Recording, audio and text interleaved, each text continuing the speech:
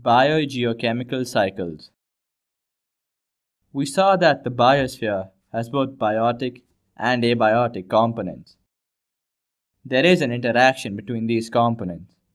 The balance is maintained by the biogeochemical cycle.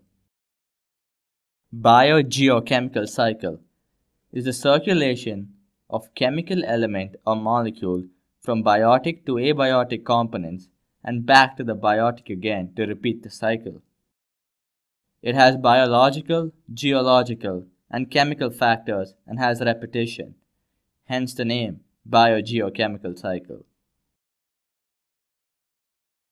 There are many such cycles in nature: water, nitrogen, carbon, and oxygen cycle.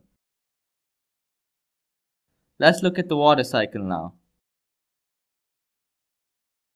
The water cycle.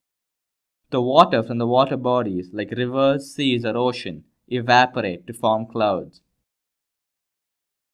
From plants and respiration from animals also adds to the water vapor for the condensation to form clouds. When the water in the clouds is heavy enough, it then precipitates onto the land in different forms like rain or snow.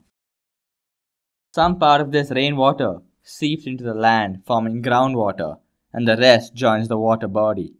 The cycle repeats from evaporation to condensation to precipitation. So, why is this cycle important?